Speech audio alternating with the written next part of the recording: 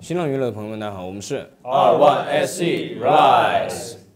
你有看到今天好像就有10个成员到现场，然后不知道翟潇闻就今天的关系。今天肖文在排练的过程中，突然那个腰突然有一点小伤，然后现在在酒店里休息。就是让他调整好嘛，这样为后面的比赛状态很好。因为我马上要上台了，对。马上这样的体力。好像在无锡待的时间也蛮久的，想家吗？酒店已经是我们的家了，就出去一趟回来，酒店的时候感觉很亲切的感觉。东西都搬过来了。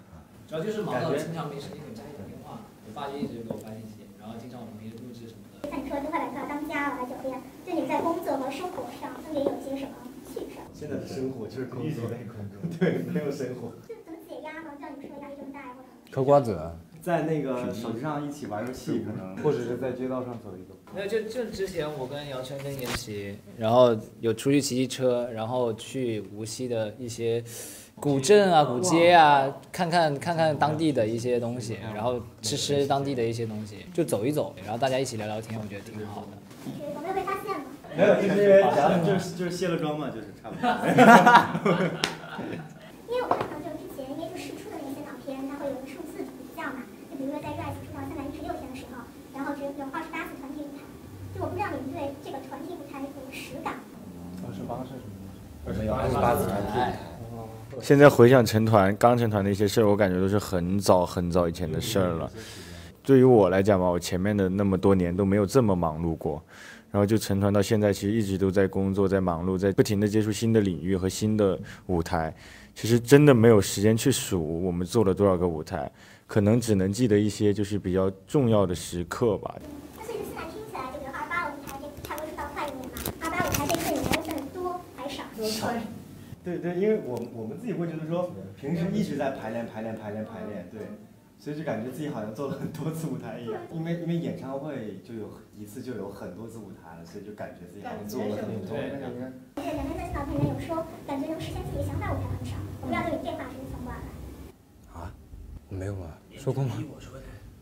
对，就是我们之前团专，其实因为专辑嘛，它肯定还是一个长期策划出来的，就是说它肯定是有它整个故事逻辑的。其实那个时候我们能参与的部分其实蛮少的，包括能放进去的想法也好，怎么说呢，也挺幸运的嘛。然后就说制了的我们这个节目，因为我们刚好差不多1年多，然后我们大家其实也磨合得特别好了，然后有些新想法，有机会在这个舞台上，其实能更多的去把自己的想法放进去，这样对。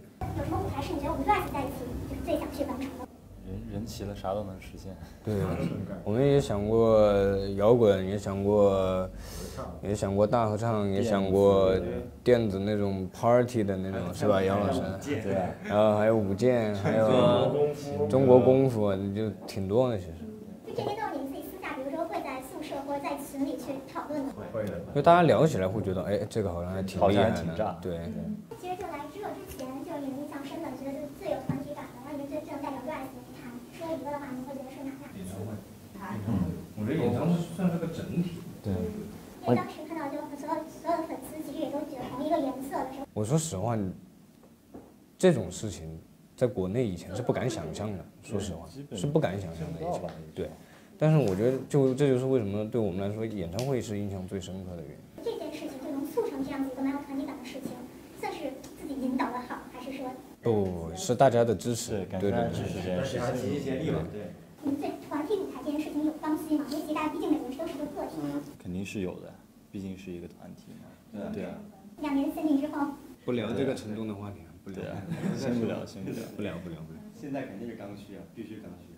经过这差不多快1年的成长，对你们觉得做到当时因为成团之夜，大家也说想开创新的男团标准。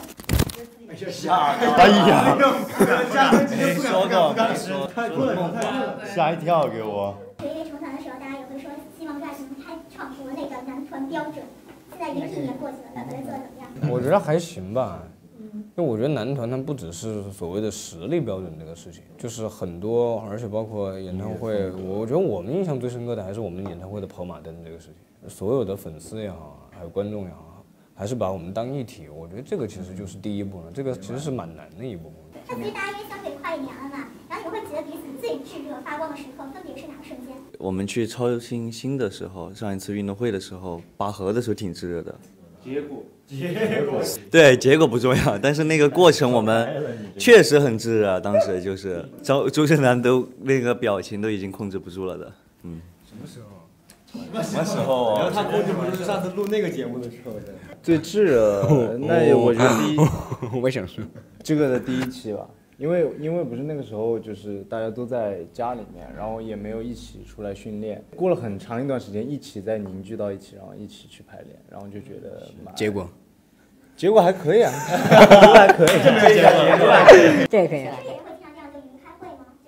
说实话，开会不会，但我大家一起云游戏是经常，对。后排的就那个再分享一个吧。我觉得大团综的时候吧。对哦，大团综也有。大团综心连心啊！你们所有人在灭火，我一个人在车上坐着，我高原反应了。挺热，我在里面看着你们。他车里面看就是很有劲。太热了，对，他说的好一点。我不知道，就其实你当时在成团业当下，当你第一次知道我要跟身边这10个人相处2年的时候，当时的 OS 是什么？然后现在你真的到过了1年之后，然后现在对大家对你的意义有什么不一样？其实我说实话，成团夜当天是反应不过来，没有仔细认每个人，是慢慢的，大家一起住到宿舍才发现，我要跟这帮人一起待2年。你有什么不满吗？没有啊，就是从后面慢慢的，大家开始习惯住在一起这个样子，才会有这个感受。那其实刚住到一起，大家刚清醒一点的时候，发现是这个不觉得说是个好相处的团体，蛮好的呀，大家一起。那我们现在就挺好。大家年龄都相仿嘛，所以就。是吗？是啊，是。肯定还是有磨合吧，就说这个还是要慢慢一个过程。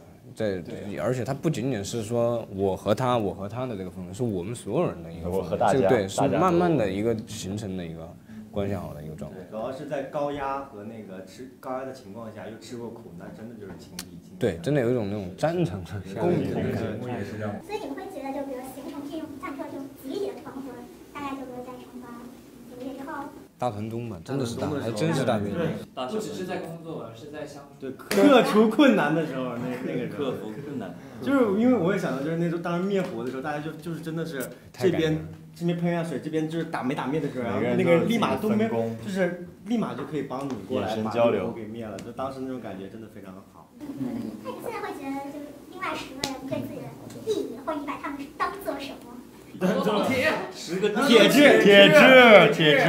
现任同事。同事这么冷漠。大家都是正道的光，对。就除了之前大家就集体穿的那个浴袍就上班，那不是浴袍，定制战袍。其实很高端的，是吧？对，都是带绒的，你知道吗？上面是镶钻的。镀锌，内衬是镶钻的。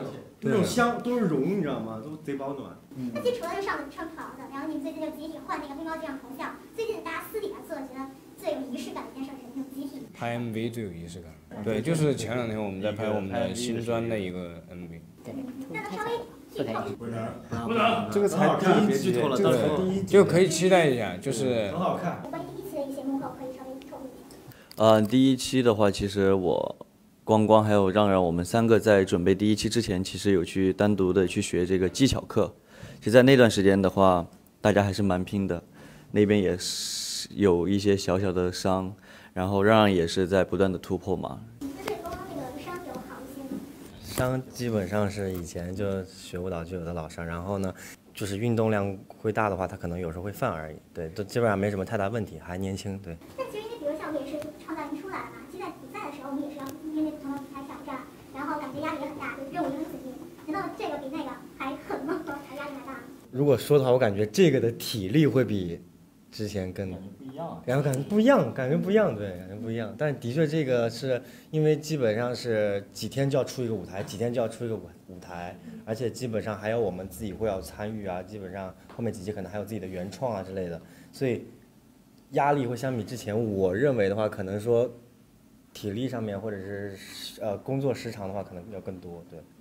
因为第一次跟其他几个团队在一起。我觉得是个挺奇妙的一个感受吧，因为像之前我们可能参加过类似的，但这一次其实一来感受到就是各位前辈都是团体嘛，然后包括一开始那个房间门上就是成团的天数，觉得都挺震撼的吧。然后我觉得在跟其他前辈团接触的时候，其实给我们也是一个很大的感触，而且也是 R1SE 第一次说实话出来参加竞技类比赛吧。结果就自己表演完，自己对自己的一个评价。爽，就是很波折吧，也有很多，也对，其实这也是我们一起就待了，因为在家里待了快1-2个月吧，然后就第一次回来就马上来了这个节目。是，其实大家状态也在慢慢恢复的过程中，有待提高，仍有进步空间。还是个第一个舞台的话，是一个蛮释放的状态，对，心中有火。